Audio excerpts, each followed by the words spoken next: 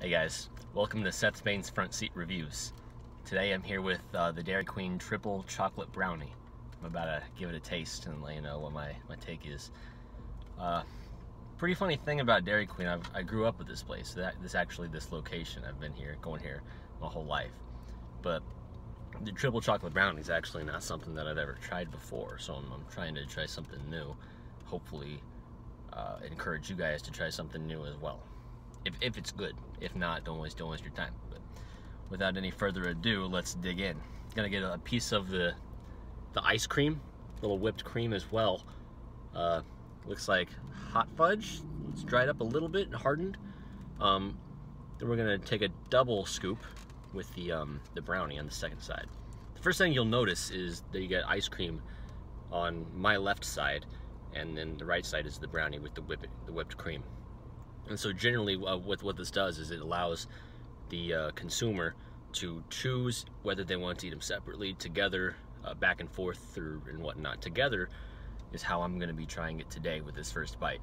I'm going to let you know how that goes.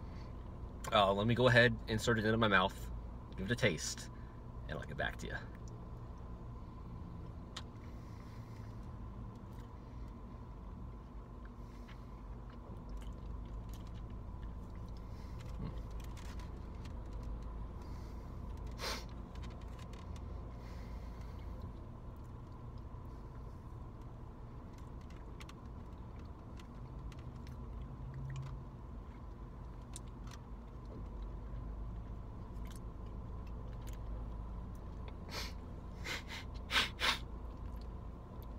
Now I know we're pretty early on right now, but I can already tell you right now that taking one scoop out of the ice cream and another out of the brownie seems to be the way to go, because the brownie comes out so warm, so fresh, and the ice cream is just as you'd expect. It's chilly, it's cold, and the contrast really adds to the flavor and really helps make the mouth just feel like an even more magical place. So I think that's a really great way to do it. Now what we're going to do is we're going to try the ice cream by itself. I'll tell you how that is. So what I'm getting here is that it's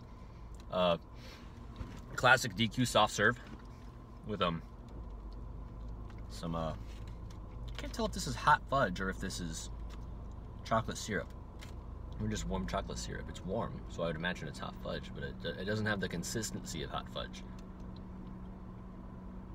Either way, great addition, great addition. I couldn't imagine this dish without it. Let's go ahead and try the brownie without the ice cream, see how that goes, see how that fares.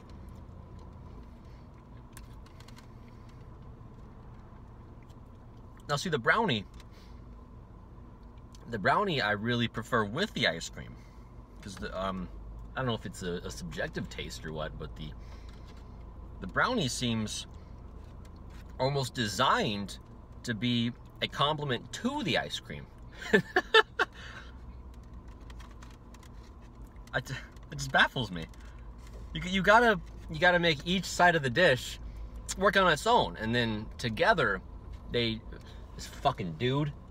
Oh, I guess they're backing in.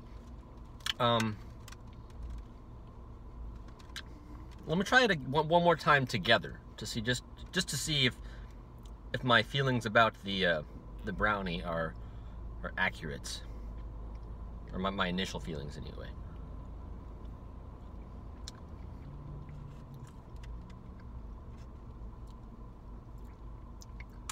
Much better with the brownie with the ice cream.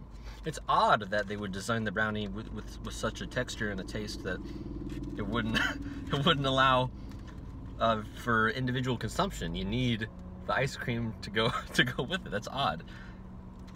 But anyway, I think the real way this is designed to be consumed in the first place would be together either way. So that's pretty much, I guess that's not a huge issue, and I don't think most people would take issue with that. It is just an odd design choice.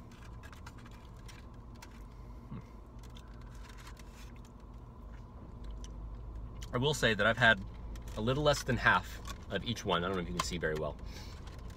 And I'm already pretty full. And I don't think that is because I am sick of, well, not sick is the wrong word. I don't think it's because I've had enough of the dish to where I'm just like not wanting any more of this specific dish. I think it's just so filling is what it is. It's not that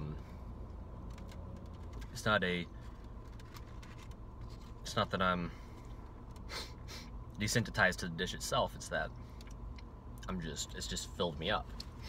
And which is something to say, because I'm usually a black hole of snacks. I'm a snack hole, as the Flash put it in Justice League. I just saw that movie the other day. Stay tuned for that review. But as it is my duty and my livelihood, I think I'm going to have to finish the dish to let you guys know my all-around final thoughts.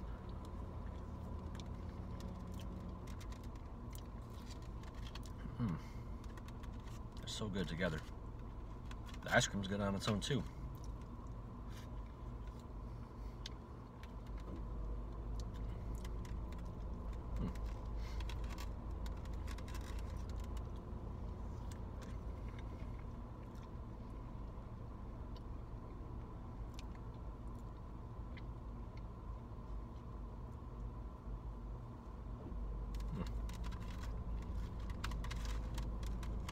By the way, if you guys are looking for my full written review, that will be up.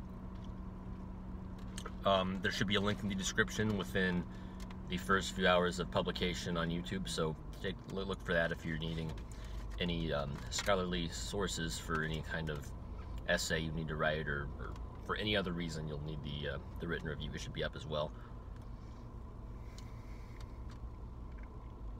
And I'll likely be going into more further detail with the dish after my immediate consumption of it. That way I can process my thoughts, opinions after the taste buds have subsided.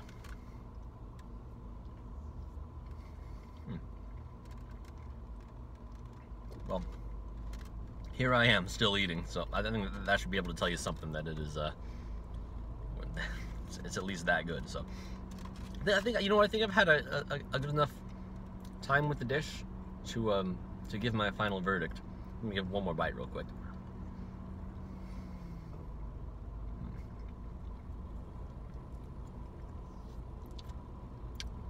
Yep.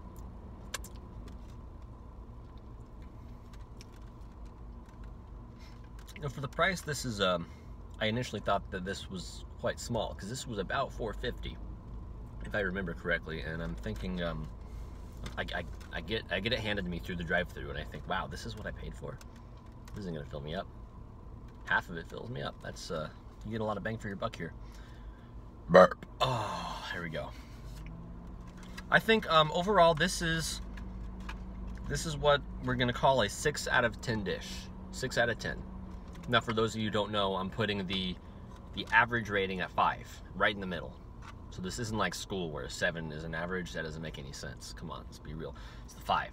So a 6, slightly above average, and that's where we're at right here. And for the amount of money you're spending, I think that's a solid rating. And you get a strict, good, solid Seth Bane recommendation for the triple chocolate brownie from Dairy Queen. Go out and try it.